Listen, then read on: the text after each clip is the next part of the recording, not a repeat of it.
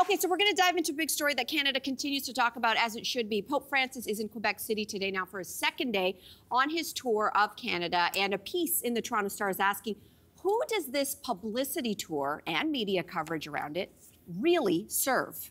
And what happens next after the apology? So let's kick off this discussion. There have been a lot of moments that the media has been covering, and I guess the question is the impact. And ultimately, as the Toronto Star asks, who is this serving, ultimately? Who is this serving? Anybody want to start? I can go. I mean, I've thought a lot about this over the past few days. I think that people forget, so the apology was for all people who are affected by residential schools, right? But now what we're seeing in the days following is just basically some televised mass, which is interesting because there's 1.67 million Indigenous people in Canada. Only less than a third of them identify as Catholic. So wow, okay. So who that actually is for, seeing the Pope give a sermon or whatever, is I'm not to deny that that might be significant for them, but for everybody else or for a lot of people, it could be ranging from indifferent to outright upsetting, angering, triggering. And I think it's important that we make sure that we remember that this isn't just a celebration.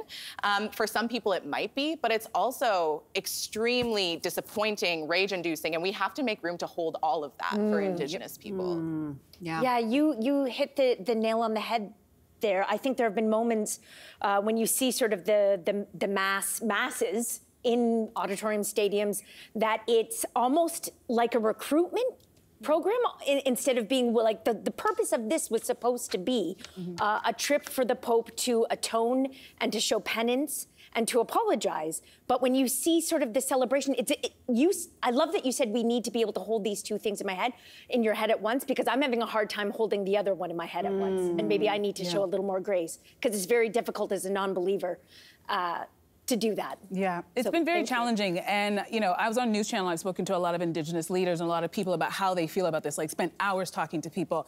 And I agree with you, this seems to be less focus on the children, this is why he's here. And it feels like it's all about the Pope. It feels like there's more of a photo op and giving him presents. And I know he's received a lot of gifts. One that was very controversial, he received a headdress, which is a very important gift to give in the Indigenous community. And a lot of people were fine with it because they asked permission and they were fine with it. But a lot of Indigenous people are upset because they're like, he doesn't deserve that yet. This is something that's very important in our community and he hasn't done anything. The apology is great. It is step one. There are many more steps that need to happen before we start giving gifts and applauding what he's done. The fact that he's here is great, and that's wonderful. But there needs to be other things. The Vatican needs to hand over documents that the Indigenous community has been asking for. There needs to be accountability for the people who are still alive, who enacted these atrocities on these children in those residential schools. Those people are still alive, and I haven't heard anything about what's going to happen to them. Criminal charges. Right, it's almost like he's here, and it's almost like, I don't want to criticize his apology because it's important. Even though I'm not a huge fan of apologies, for me, it's all the actions that you do afterwards. When you leave here and you go back to the Vatican, what are you going to do? What are you going to do?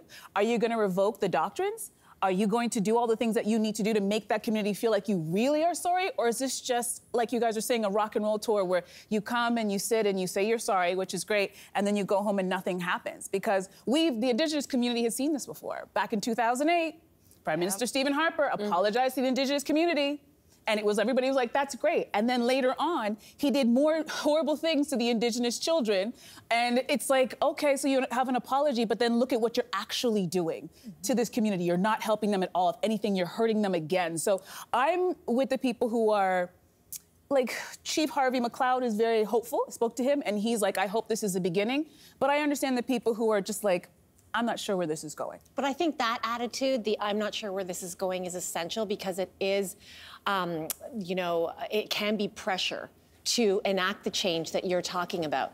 Because an apology, it's a lot of words, but you have to back it up. And my worry over the last few days is that image is more powerful sometimes than words. And this story was covered internationally. And I can guarantee you that more people saw the image of the headdress than read or listened to the apology. So the international and probably domestic impression would be seeing the Pope wearing that headdress, not really knowing what the words are, not knowing how to put more pressure and sustain this momentum and be like, oh, everything's chill. Yeah, like everything's okay. Great. He's wearing a headdress. Doesn't it all feel good. like it's being covered in the same way that we covered the royal family? A little bit. It feels like the media in terms of like there are going to be like special issues of magazines that come out sort of commemorating this visit, I think. Riley, can I ask you about this? I know you're Anishinaabe. You do not speak for the entire community because, oh, newsflash, Indigenous people is not a monolith. So there's that.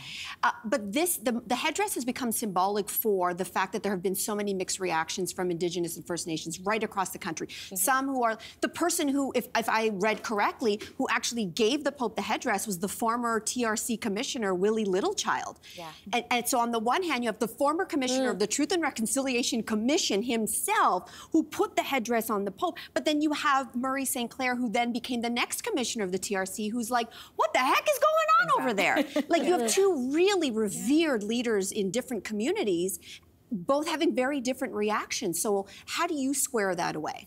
Yeah, oh my gosh. I mean, I will say I was on the side when I first saw it that I was like, I almost want to throw up. And not because I was angry at Willie Littlechild, but because, you know, there are so many Indigenous people who have dedicated their entire lives to serving our nations, to serving our communities, and who will never receive an honor like that.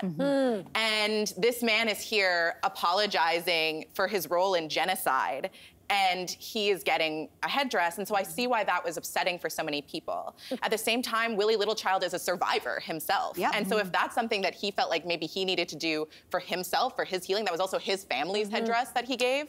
And so I'm also not in a position, I think, to tell a survivor that I disagree with whatever they needed to do to find peace. And one of the things that maybe gave me a little bit of solace in this was I saw, it came in a tweet from Professor Daniel Heath Justice, and he just reminded folks that, you know, our generosity was never the problem. It's the colonizers who exploit that generosity where that problem is.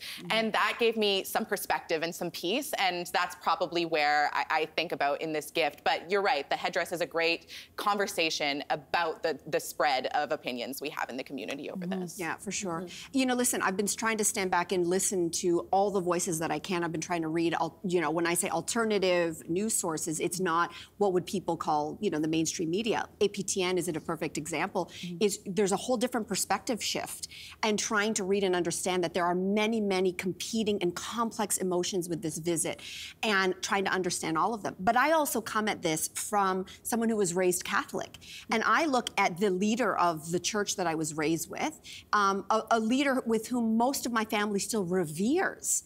So I have to try to, and I've been talking about it on the show, the difficulty and the challenge that I've had, because I'm asking myself, what is it that I want out of this visit? And as someone who wants better for the future of the Catholic Church, what do I need to see him do? And I think that that's been the real difficult part, is everything starts with words. But he's 85. I don't know how much popularity this tour has with the other higher-ups at the Vatican. I don't know that they have any appetite to move forward with anything meaningful once he passes. God bless his soul.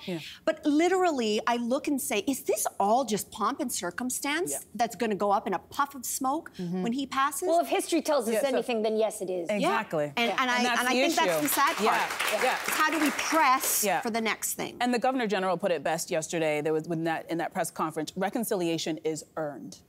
It is earned, and I feel a lot of people don't feel like the Catholic Church has earned that reconciliation quite yet. The apology is nice, but again, step one. From your perspective, and you know, we want to end with your perspective on this, what do you want to see happen next? Yeah, I mean, I think that Indigenous people have been really clear about the actions that they want to see following the apology. I can criticize the words of the apology to death, and I would, but I mean, at the end of the day, I don't care if his apology falls short so long as he implements the things that actually change life for Indigenous people on the ground. And some of that includes revoking the doctrine of discovery, returning artifacts. They have our ancestors in their basements of their churches that have never been laid to rest. They have artifacts. And all of these things are things that cost them $0 to do, and they could do it. And if they can't, it sends, I think, a bad message for the harder work that is yet to come if they can't do those bare minimum things right now. Absolutely. Hey there, and thanks for sticking around. Wasn't that just fantastic? You know where you can get some more all-around great content? Our YouTube page. It's filled with all the laughs and thought-provoking chats you could ask for. So do yourself a favor, like and subscribe now.